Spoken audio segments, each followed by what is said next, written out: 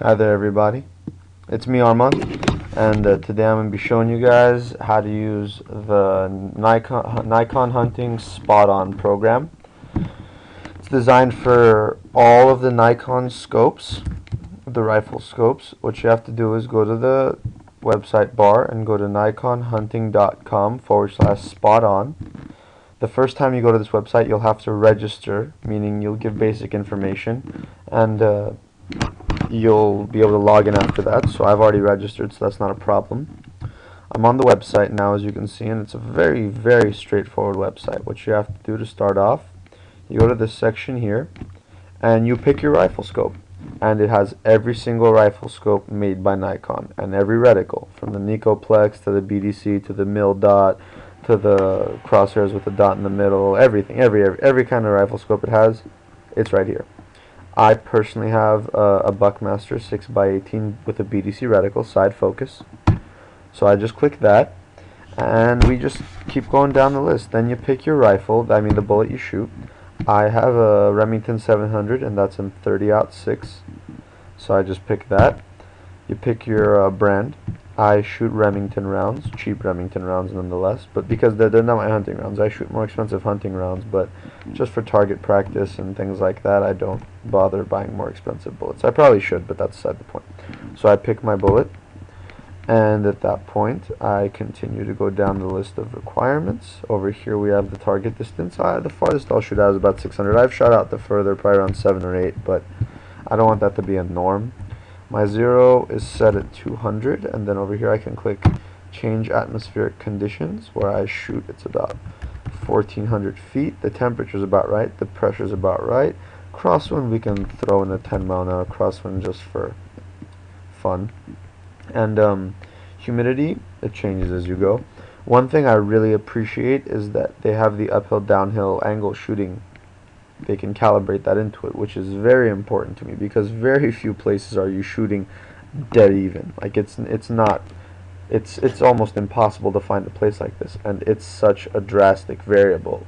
It can affect where your bullet is so much that I think if you don't include it, it's not even worth using it past 200 or 300 yards in terms of the program. So the fact that they include it is very helpful. I'm just going to leave it at 0 for the sake of leaving it at 0, but the point is you can adjust it.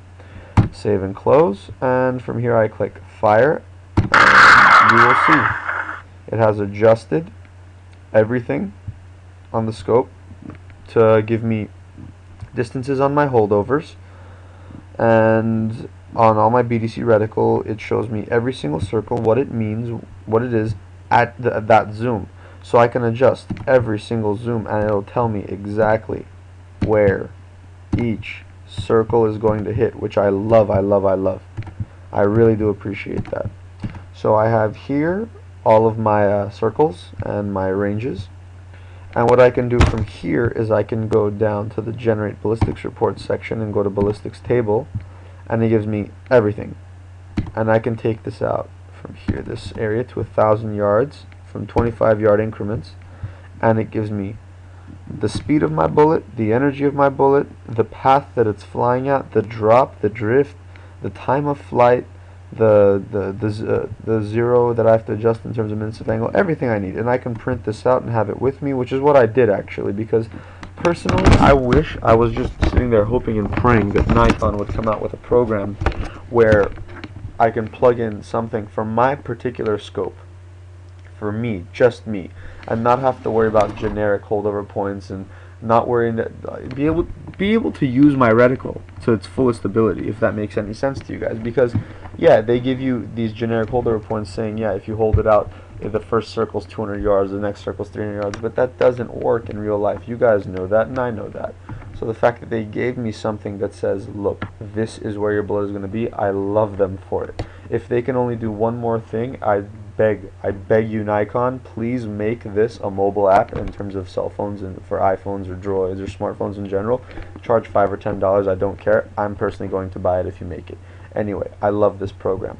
So yeah, you can save this as a PDF or Excel, whatever you want, and you can print it and have it. And like I said, you can make this for every possible scenario. So if you want, you could have a book of possibilities for every wind speed, for every elevation, for every distance. I mean, for anything you want, for pressure, temperature, everything you want, you can have it in here. And another thing that I loved, which I did print quite a few of these, is you can click here. See, click here to expand BDC reticle, BDC circles. Click it. This way they give you 3 holdover points on each circle. So you get a total of 12 holdover points, which is huge in my opinion.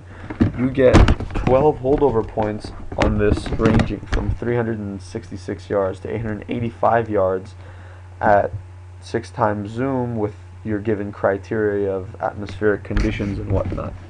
So you get so many shooting options, and when you drag this up to 18 zoom, you can see how accurate and how fine each of these points are. As you can see here, let's look at this last circle for example. The differentiation between 492 yards and 507 yards you wouldn't think is that big, but it's an entire holdover point different. So if you were to be shooting at the 507 point instead of the 492 point, you would miss. It would be a clean miss. You would not get a kill with that. So the fact that you have the opportunity to get your exact distance and put your BDC right on where you need it to be is crucial. It's not the same with the shorter distances, but when you start pushing the scope to its limits, it's very important to have the BDC right where you need it to be. So in general, I feel like I've gone through the basics of it. There's little things you can adjust, like the atmospheric conditions, your bullets, your brands. They have almost every bullet I've ever heard of in my entire life, and almost every brand I've heard of in my entire life. They don't make like the super specialty ammo like the 408 or something like that, but they do have virtually everything you'd need for your whatever you're going to be shooting. They give you your immediate holdover at the yards you specified. My 600 yards, I'm 92 and 0.15 inches below my target, so I just need to adjust minutes of angle that way. And yeah, that's basically how it works, guys. I love this program. It's very good for anyone who has a Nikon scope, for mil-dot and everything. So I mean, even for those who don't have Nikon scopes, mil-dot particularly is a generic it's a generic reticle, so you can use this for your own gun if you wanted to, for your own scope. You can see here, if I wanted to click something with a mil-dot scope, oh, let's throw this guy out there. This is my exact gun, but in the mil-dot, see this? Gives you the same principle, but in mil-dot format. You can expand the mil-dot, see that? You get 3 for each of them, again 12, and it's just same level of precision, but the holes are filled, so it's a little harder to aim. But that's beside the point. The point is, if you had a mil-dot scope, you could definitely use this to get your bullet spot on. So guys, whether you have a Nikon or you have a Leopold or you have a whatever obscure brand you have, you can use this to your advantage. So I recommend it. And Nikon, thank you so much for making this. Please make it a mobile phone app, and yeah, more videos to come, guys.